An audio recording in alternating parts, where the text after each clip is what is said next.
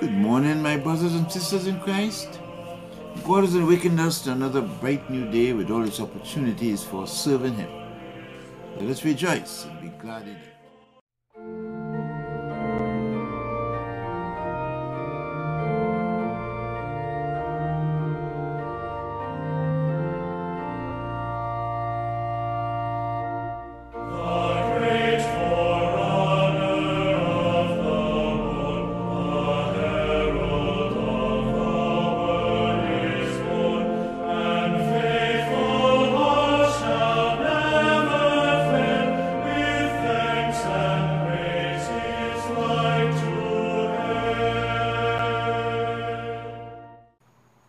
Today we celebrate the feast of the Nativity of St. John the Baptist. Our opening sentence is on page 35. And we continue lower down on page 35 and following.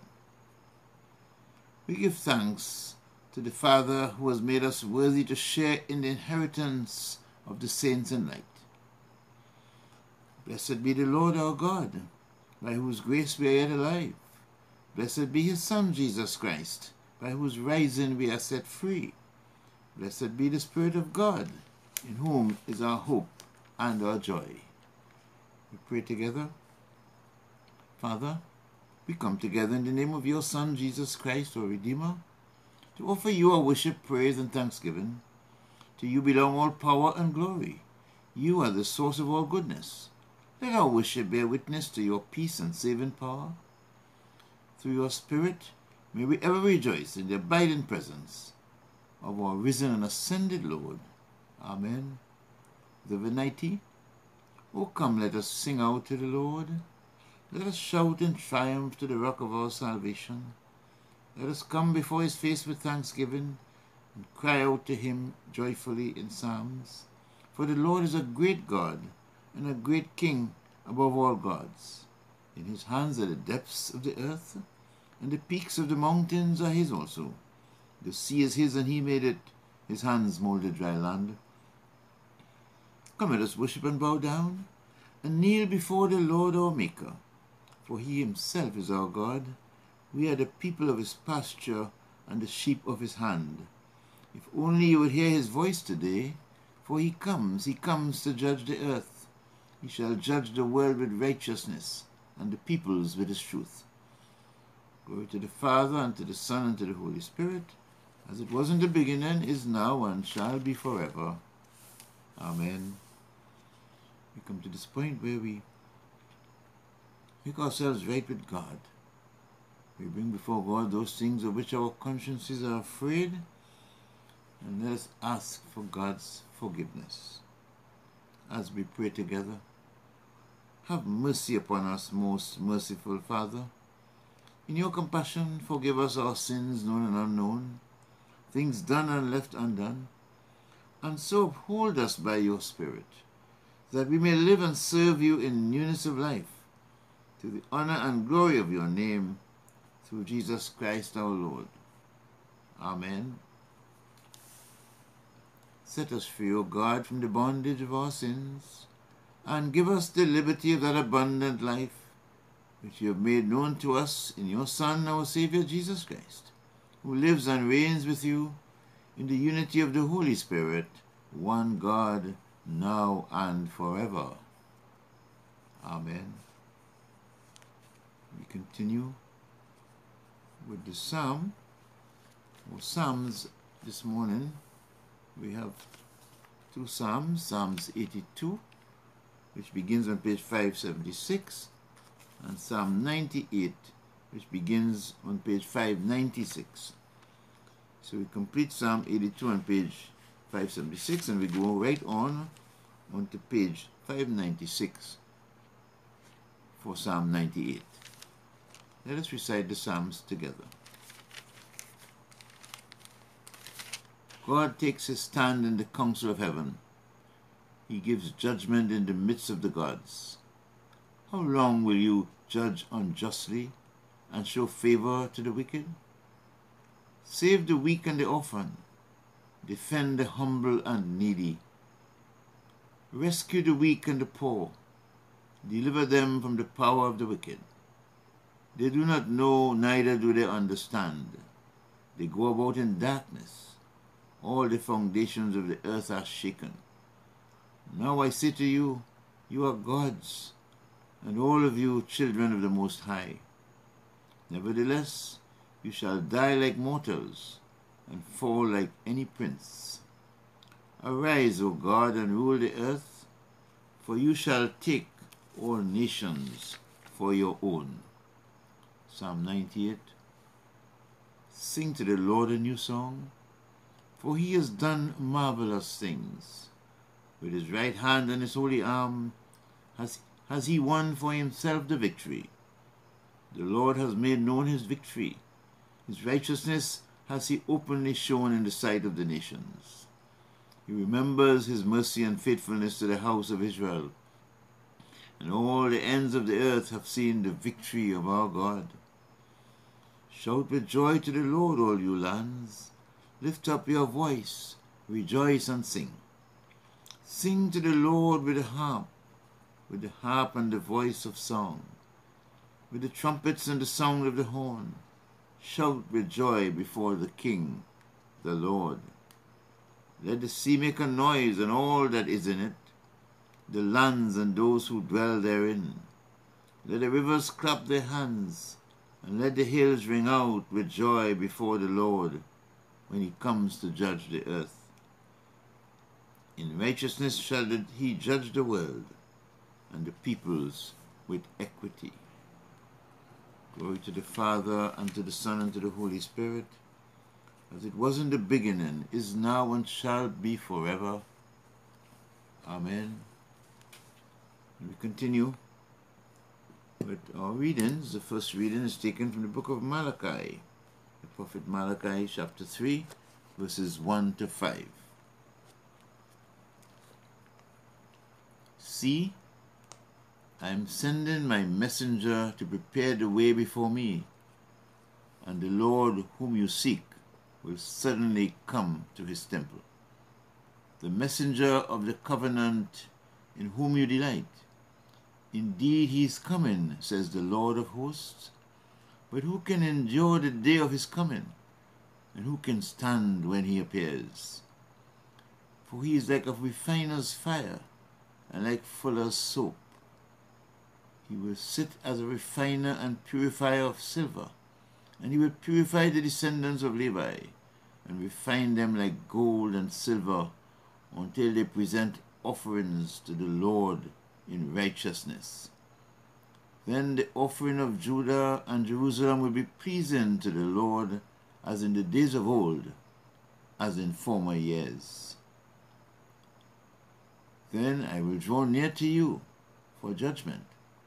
I will be swift to bear witness against the sorcerers, against the adulterers, against those who swear falsely, against those who oppress the hired workers in their wages, the widow and the orphan, against those who thrust aside the alien and do not fear me, says the Lord of hosts. This is the end of the reading. Thanks be to God. And we continue with the Benedictus on page 40. Blessed are you, Lord, the God of Israel. You have come to your people and set them free. You have raised up for us a mighty Savior, born of the house of your servant David. Through your holy prophets you promised of old to save us from our enemies, from the hands of all that hate us, to show mercy to our forebears, and to remember your holy covenant. This was the oath you swore to our father Abraham, to set us free from the hands of our enemies, free to worship you without fear, holy and righteous before you all the days of our life. And you, child, shall be called the prophet of the Most High, for you will go before the Lord to prepare the way, to give God's people knowledge of salvation by the forgiveness of their sins. In the tender compassion of our God, the dawn from on high shall break upon us, to shine upon those who dwell in darkness and the shadow of death, and to guide our feet into the way of peace. Glory to the Father, and to the Son, and to the Holy Spirit, as it was in the beginning, is now, and shall be forever. Amen. We come now to our second reading. Our second reading is taken from the Gospel of John. We're reading John chapter 3, verses 22 to 30. John 3, verses 22 to 30. After this, Jesus and his disciples went into the Judean countryside, and he spent some time there with them and baptized. John also was baptizing at Enon near Salim, because water was abundant there, and people kept coming and were being baptized. John, of course, had not yet been thrown into prison. Now a discussion about purification arose between John's disciples and a Jew. They came to John and said to him, "Rabbi, the one who was with you across the Jordan, to whom you testified, here he is, baptizing, and all are going to him." John answered, "No one can receive anything except what has been given from heaven. You yourselves are my witnesses that I said, I am not the Messiah, but I have been sent ahead of him. He who has the bride is the bridegroom. The friend of the bridegroom who stands and hears him rejoices greatly at the bridegroom's voice. For this reason, my joy has been fulfilled. He must increase, but I must decrease." This is the end of the reading. Thanks be to God. With heavenly message Gabriel came, that John should be the herald's name, and with prophetic utterance strong, his actions great and manifold. His mighty deeds exalt his fame, too greater than our prophet's name. Of old and God shall never be a greater prophet than was he.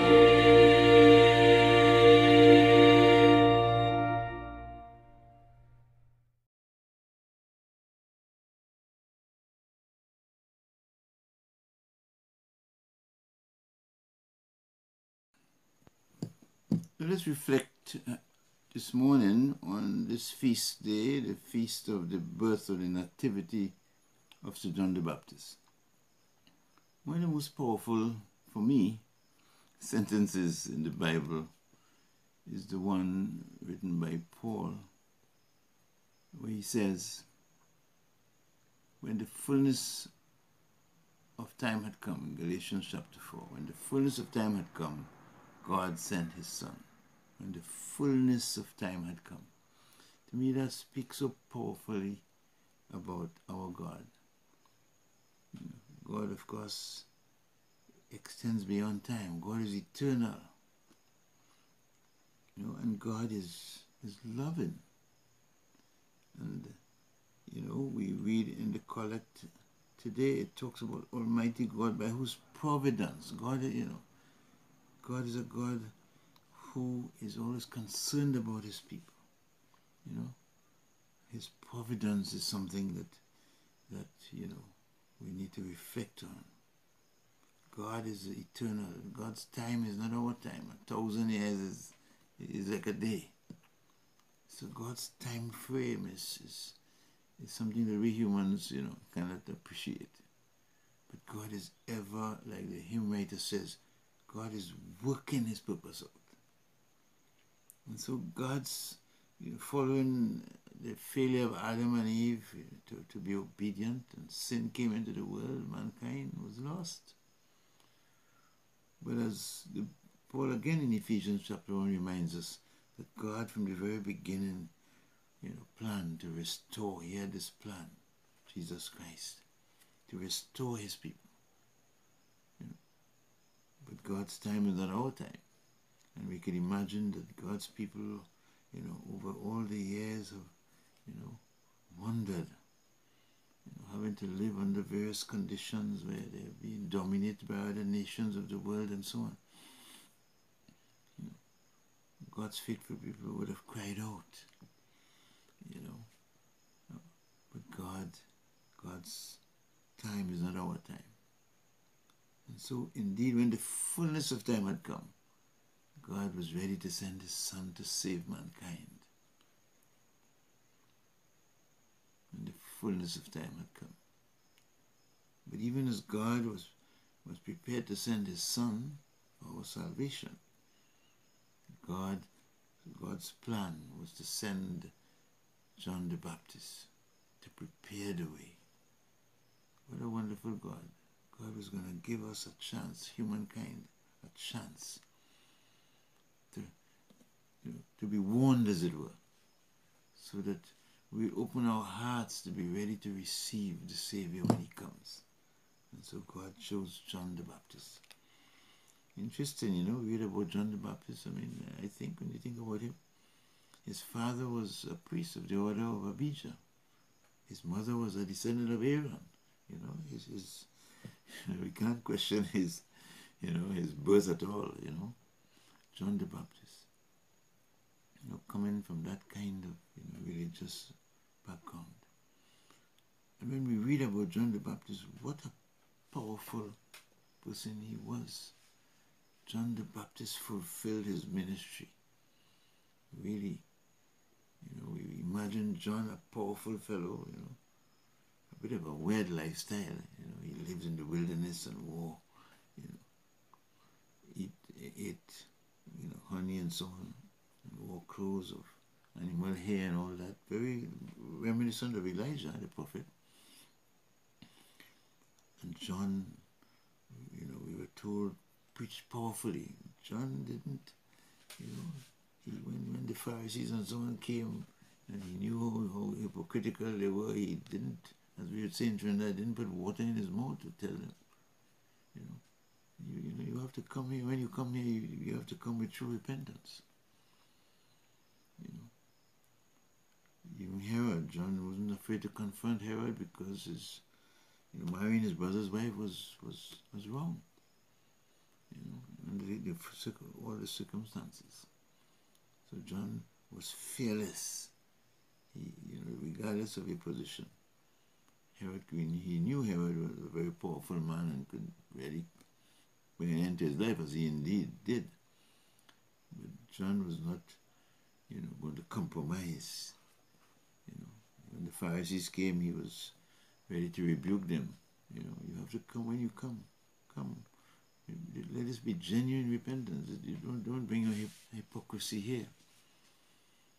And John really did a very, you know, powerful work. And he called the people to repentance. John's baptism, sometimes we don't really understand it. John's baptism is not the baptism that we do today. John's baptism was a baptism of repentance. God's people, God sent John to prepare the way for the coming of the one who would save mankind. They must be ready. Their hearts must be readied and open now to receive that message of salvation from Jesus. And they needed to change their lives around, you know. John brought that urgent message of repentance and called people as a sign of repentance to be baptized. That's John's baptism, a baptism of repentance as he was preparing his people for the coming of the one who was going to be Savior of the world. And in our gospel passage today, we are reminded that, you know, Jesus started to, you know, when Jesus came onto the scene, John's disciples were ready to, you know, sort of stir up what we might call simply jealousy. Here's this other fellow over there with disciples and they're baptizing people and so on. They were trying to say, hey, somebody competing with you. But John understood. And it's really worth our listening to John's words very clearly. He says, the friend of the bridegroom who stands and hears him rejoices greatly at the bridegroom's voice. John was not the bridegroom. John was a friend of the bridegroom. He was, one of the best, one of the party. But he wasn't the bridegroom. He understood it very well. He understood his role very well. And so he was saying to the disciples, my joy has been fulfilled. I have done my part fully, and I'm happy to be able to be called for that purpose and to discharge that purpose. But now that the bridegroom has come, the bridegroom must take pride of place, in a manner of speaking. He must increase. He is the one. I came to open, to prepare the way for him, as Scripture reminded. I am the voice that was crying out in the wilderness, prepare ye the way for the Lord. And, I'm the one that Isaiah was talking about. I came to prepare the way, to warn people, that he was coming, and have their hearts, call them to repentance, so their hearts will be ready to receive the saving word of God's Son, the Messiah, Savior of the world.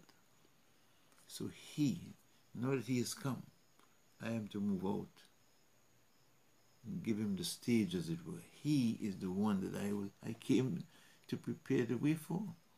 John made it very clear to his disciples in these famous words, he must increase, but I must decrease.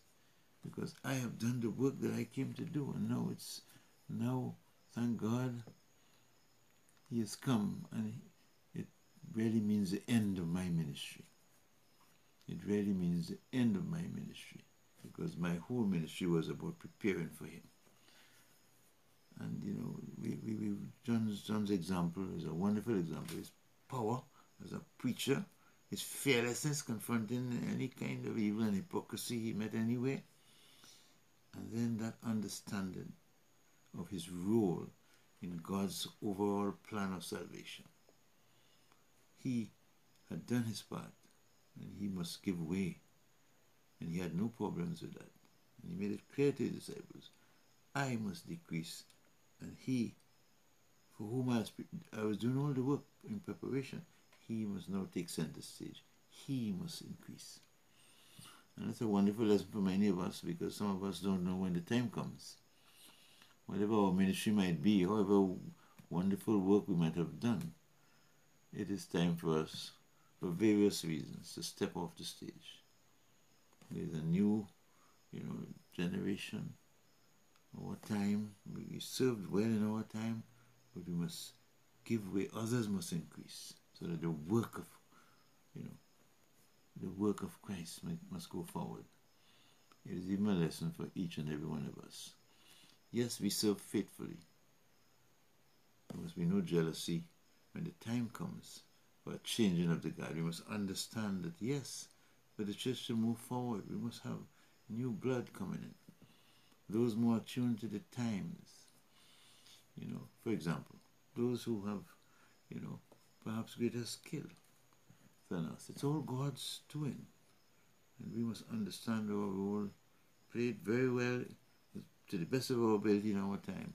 But we must understand when the time comes that we must decrease, so others and God's work must increase. The Lord be with you. And so we continue with the Apostles' Creed. I believe in God the Father Almighty, creator of heaven and earth. I believe in Jesus Christ, his only Son, our Lord. He was conceived by the power of the Holy Spirit and born of the Virgin Mary. He suffered under Pontius Pilate, was crucified, died, and was buried. He descended to the dead. On the third day he rose again. He ascended into heaven and is seated at the right hand of the Father. He will come again to judge the living and the dead. I believe in the Holy Spirit, the Holy Catholic Church, the communion of saints, the forgiveness of sins, the resurrection of the body, and the life everlasting. Amen. We continue with the prayer that our Savior has taught us. Our Father in heaven, hallowed be your name. Your kingdom come. Your will be done on earth as in heaven. Give us today our daily bread. Forgive us our sins, as we forgive those who sin against us. Save us from the time of trial, and deliver us from evil. For the kingdom, the power, and the glory are yours, now and forever. Amen. We continue with our collect for today, and as we celebrate the feast of the Nativity, or the birth of St. John the Baptist, our collect is on page 186. Let us pray. Almighty God, by whose providence your servant John the Baptist was wonderfully born, and sent to prepare the way of your Son, our Saviour, by preaching repentance. Make us so to follow his teaching and holy life, that we may truly repent according to his preaching, and following his example, constantly speak the truth, boldly rebuke vice, and patiently suffer for the truth's sake. Through Jesus Christ, your Son, our Lord, who lives and reigns with you and the Holy Spirit, one God, forever and ever. Amen. We continue in prayer. Lord God, Almighty and everlasting Father, you have brought us in safety to this new day. Preserve us with your mighty power, that we may not fall into sin, nor be overcome by adversity. And in all we do, direct us to the fulfilling of your purpose. Through Jesus Christ our Lord. Amen. We continue to pray. Lord Jesus Christ, you stretched out your arms of love on the hard wood of the cross, that everyone might come within the reach of your saving embrace. So clothe us in your Spirit, that we, reaching forth our hands in love, may bring those who do not know you to the knowledge and love of you, for the honor of your name. Amen. And we continue to pray. Father, we thank you for your goodness to us, and indeed to all people. We pray, Lord, for your people in every part of the world, in all those countries, those places where your people are found. Help us, Lord, to be strong in the faith, to be wonderful examples, Lord, of your love. May we truly represent your love to the world. Touch hearts and minds, and transform lives, Lord, into the lives that you would want all people to live. Today we pray for the entire world, for all the countries of the world where all kinds of suffering is taking place, for those countries where there is war and fighting and death and destruction. Ukraine is the main country in the world, but Father, there are other parts of the world as well where civil war is taking lives and causing famine and starvation, even of little children. Parts of Ethiopia and even the Sudan and other places. Father, we pray for peace, for an end to fighting, Lord. For peace that would bring back, restore the lives of people who are suffering.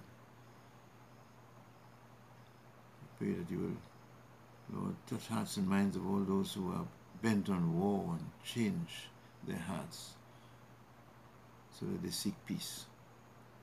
For persons in other countries of the world who are suffering from, by other means where there is tragedy, natural disaster. We pray for people living under conditions of oppressive governments, where there is suffering day by day. Father, we pray for all those persons as they cry out.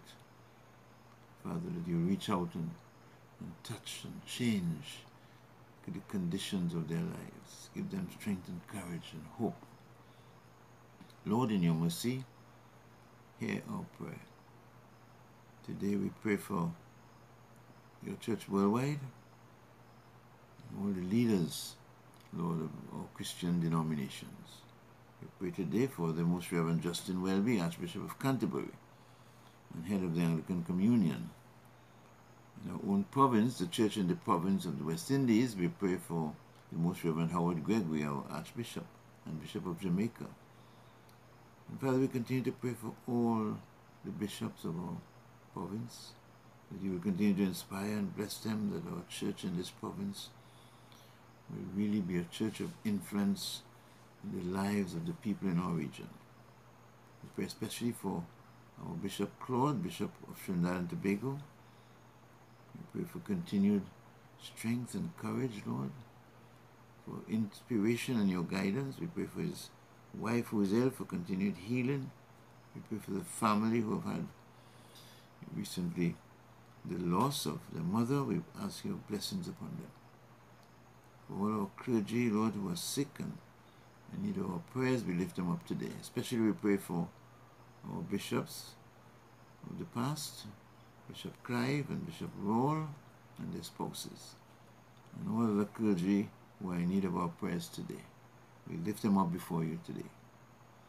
And Father, we pray for our church, the Anglican Church in the Diocese of Trinidad and Tobago, in this country of ours, for all our clergy in our various parishes. Help us, Lord, to work together with other Christians to extend your work, Lord, to every corner of this land. That your name may be known by all people, and your love be known through the work that we do in reaching out to meet the needs of those, Lord, who really do need a helping hand. Lord, in your mercy, hear our prayer. We lift up our leaders in our country, our Prime Minister, members of Cabinet, members of Parliament, members of the opposition, all persons in positions of authority who make decisions that affect the lives of others. We ask you, Lord, to so touch their hearts that their decision-making will always consider the good of all. And we pray today for all those who have awakened to a day of need, the sick and suffering, the bereaved, those who have suffered loss of properties. Many have been laid off from their jobs and they've lost jobs. We pray for people in every situation, Lord, who are wondering, what's going to happen, what's going to happen to them in their situations. Those who need hope, Father, we pray for them.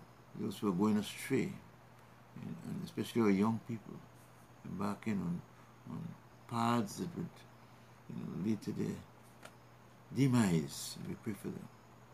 Young people going into crime, for example, Lord. We pray that you'll change hearts and minds. Lord, in your mercy, hear our prayer. We pray together the prayer of dedication on page 47. Almighty God, we thank you for the gift of your holy word. May it be a lantern to our feet, a light to our paths, and a strength to our lives.